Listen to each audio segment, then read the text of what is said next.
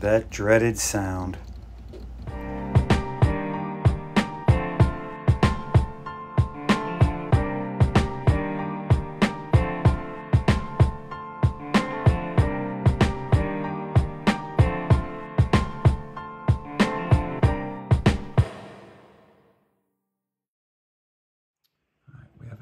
Thermostat here set to 76. Let's bump that down a little bit.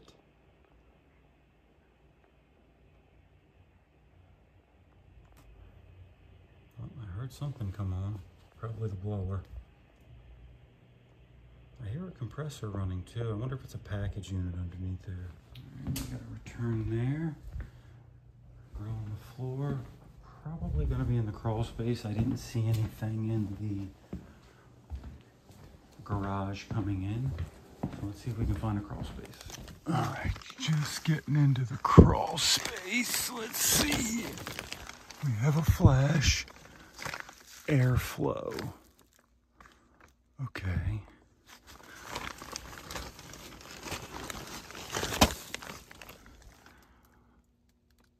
We have an airflow flash.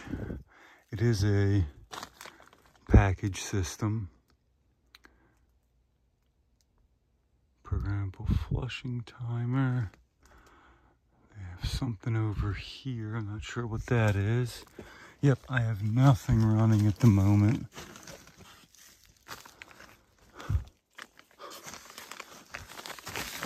This is where our air filter goes.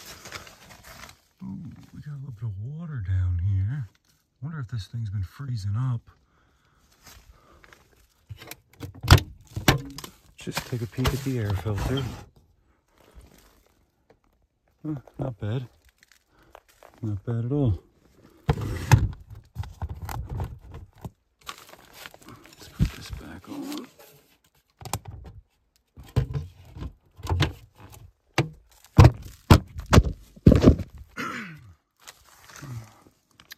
All right. Yeah, this thing has been sweating. Holy crap. Look at all that. All right, let's get this thing opened up. We'll see what's going on. All right, like I said before, we have an airflow light flashing. So not sure if the blower isn't coming on or what's going on here. So blower access is probably on the other side.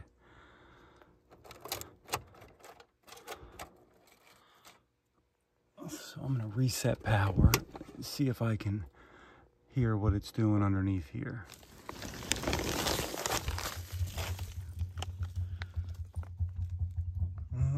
You can hear it. It's not starting. Rut-row.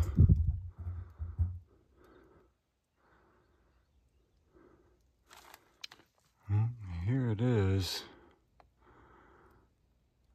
How the heck does this thing come out of here? I guess this panel has to come off. And then this screws up the side and this thing will come out.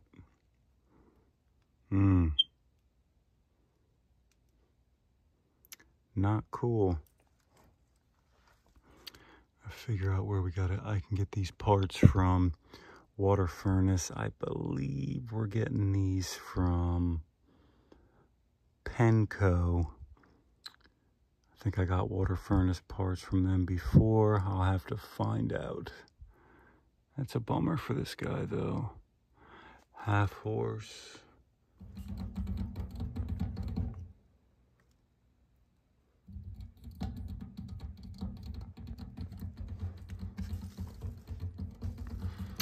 That's how probably 98% of your ECM motors are going to fail.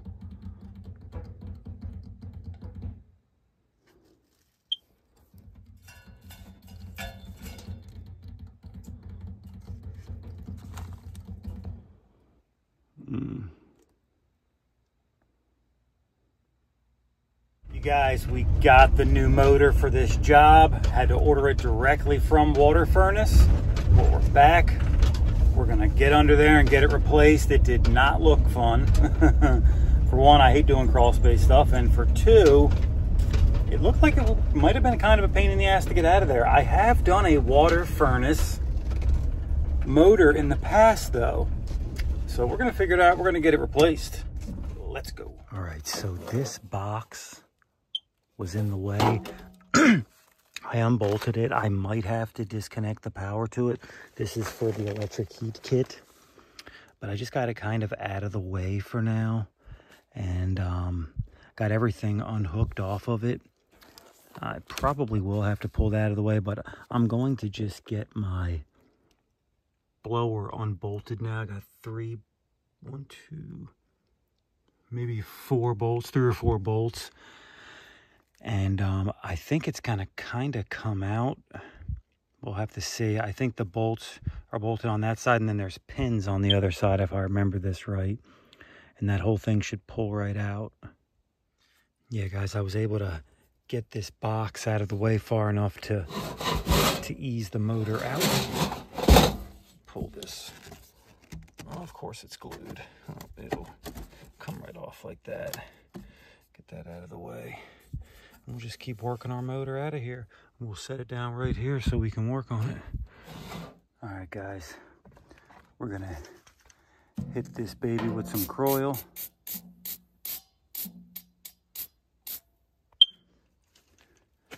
He's got a smoke alarm underneath here that keeps beeping. Maybe it's because that battery door's popped out. I don't know. And then we're gonna sand that down a little bit, and hopefully that'll come off easy. All right, we got that one side sanded and loosened. Flip it over here. We got 1, 2, 3 bolts here. So I already got those loose. We just have to back them out the rest of the way. And then our motor should slide out with our belly band attached. All right, we got our motor out here. So that we just gotta take our belly band off. Just a standard belly band there, and get it put on our new unit. So we want to take notice where our bolt is in configuration with our plugs, and we'll set it up just like that. So it looks like we're just to the right of our plugs there, kind of offset. So we're going to set ours up just like that, just above that warning high voltage label. And you can see the vent holes were kind of locked right into there. All that is good to be aware of when you're putting in the new one, so you don't have to adjust it much, and you can just lock everything down and not have to take it out, make adjustments later. You see here, our old one was that 16-pin connector. Well, our new one is just a 4-pin, so they give us this little adapter here. I'm guessing this new motor is only going to be 1 speed. All right, we got our new belly band on our old belly band on our new motor. It does seem like it fits a little different. It felt like it took me a while to get the brackets put through the belly band, because it felt really tight. That might have just been me being an idiot, but it felt weird. So let's go ahead. I think I have it positioned correctly, so we're gonna go ahead and put the new motor in place and make sure everything lines up right. All right, we got this side locked in pretty even. Got our other side bolted in. Looking good. All right, we're ready to throw it back in. All right, she's set in place. I'll tell you what, with those pins on that other side, it made that setting this motor back in there really easy. I was concerned about that, but it turned out really, really easy. So we're just gonna lock all of our 3 bolts back down here and get all our harnesses landed. Put our electric heat kit box back. We'll be ready to turn this thing on. All right, I've got to clean up some wiring here, but everything is in.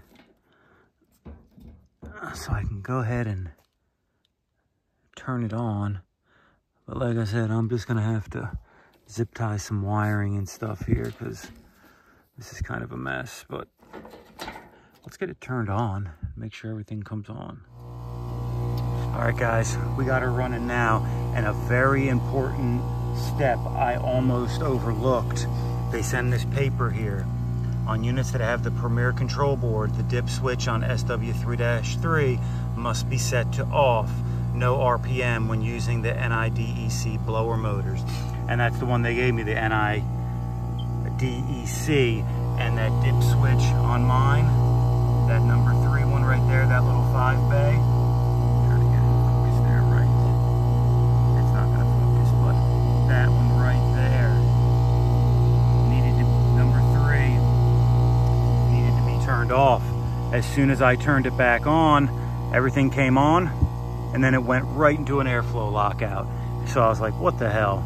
So I got looking at my wiring, stuff like that, and thought, well, what the heck's going on here? So I was like, well, maybe I forgot a jumper or something, you know, in the box, because I've done that before, forgot a jumper.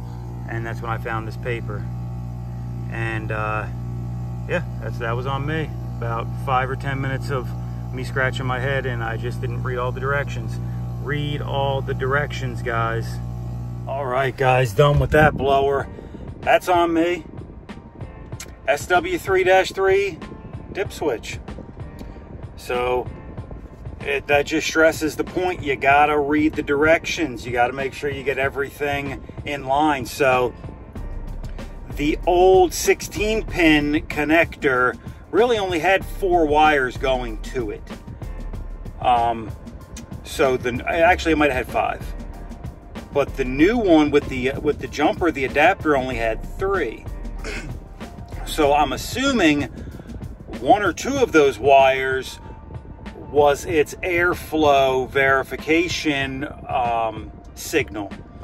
And with that new motor, it doesn't have airflow verification. So you have to turn that dip switch off to let it know I don't have airflow verification anymore. You would think, you know, there would be some sort of pressure switch or diaphragm switch or something like that, some sort of end switch, but it doesn't. I guess it just, maybe there was some sort of centrifugal switch inside that old blower motor that told the board I'm running. So that switch basically just turns that feature off. But like I said, about 5 or 10 minutes of frustration, wondering what the heck's going on. But then I was like, you know what, let me check the box. I bet you I forgot a jumper or I knocked something loose or something like that. That's when I seen that note. The only direction in the whole box, the only direction I missed. So, but, all right, guys, well, we got it in. We got the thing running. Another customer back up and running. It did take me a couple days to get this motor. Probably 4 or 5 days, but luckily the guy had other systems in his house. This was his second. No, this was his only first floor system, but he had a second floor system and then a bonus room system. So he managed. It wasn't the end of the world. So we got him back up and running, and he's good to go. So, all right, guys, that's going to be it for this one. Don't forget to like and subscribe. Check the description box. All kinds of cool tools down there. If you make a purchase, I get a commission from that. It's a great way to support Jeff's HVAC Adventures. So, all right, guys, catch you on the next one.